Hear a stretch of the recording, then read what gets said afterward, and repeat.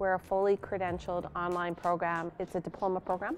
It takes 2 years with full-time studies to complete, although starting next year we will also be offering another guided pathway that's 3.5 years long.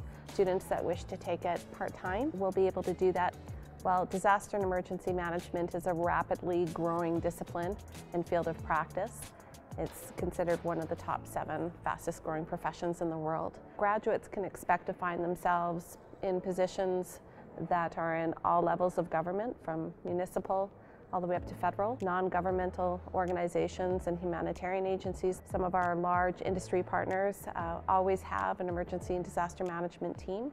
Healthcare, pretty much anywhere, not just here in Canada, but all around the world. There's a greater recognition globally now that there is the potential for large disruptive events that can have devastating consequences for businesses and communities alike. Those are the things that we learn about. Those are the things that we plan for. Those are the things that we talk about and educate about. Students in this program learn how to understand what those risks are. They learn how to identify them, plan and prepare for them.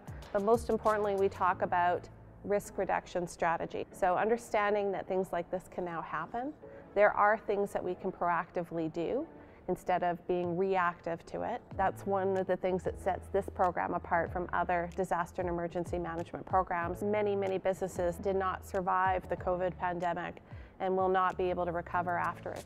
And one of the things that our graduates learn about how to build a good business continuity program to make sure that businesses can survive and be sustained through a large-scale disruption like this. NAIT is everything that you need to be set up for success if you want it. It has a great culture that is vibrant and supportive and inclusive. NAIT is invested in your success.